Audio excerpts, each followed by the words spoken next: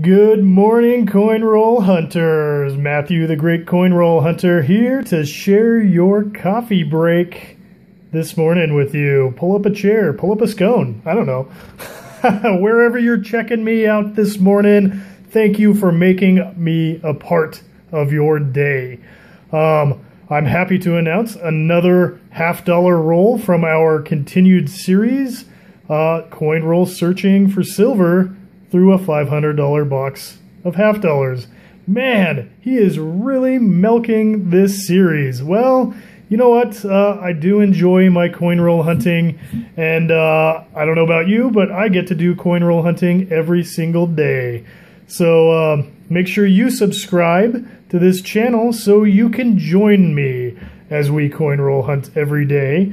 I hope you're still having fun with us here at Matthew the Great Coin Roll Hunter channel.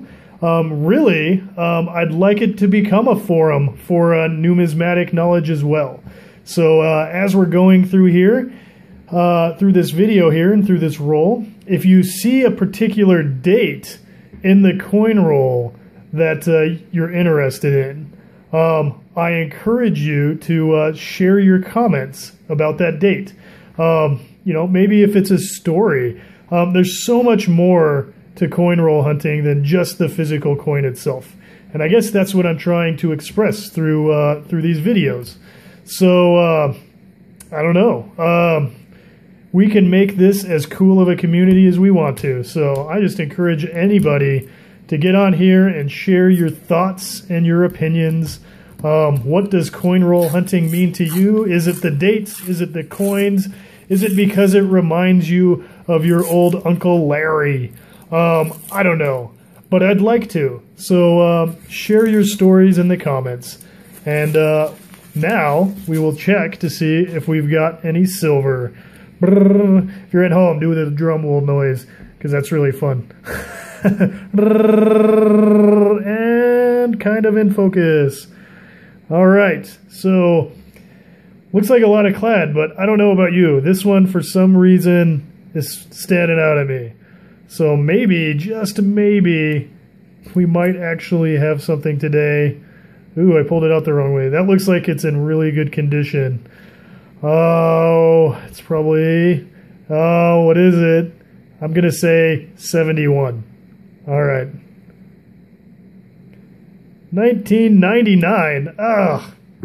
71. That was just a foolish guess. I'm sorry. I should have known better. 71. It should have looked like this one here. This is your 71. 74. See, I'm getting better. All right.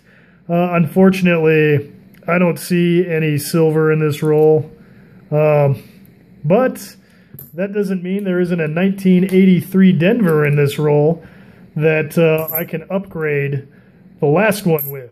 So anyway, remember our bicentennials? See? They just keep popping up everywhere. I swear they made a bazillion of those. 1971. So here's your 1971. And that's actually in pretty good shape. So maybe I could have been right. I don't know. I'm just... Oh, man. You know, I love mornings. Maybe I'm just a morning person. If you got to roll out of bed knowing you had a roll of half dollars waiting for you to search through, I think you just spring out of bed with me. Oh, yes, that is the coolest thing. You never know what you're going to find.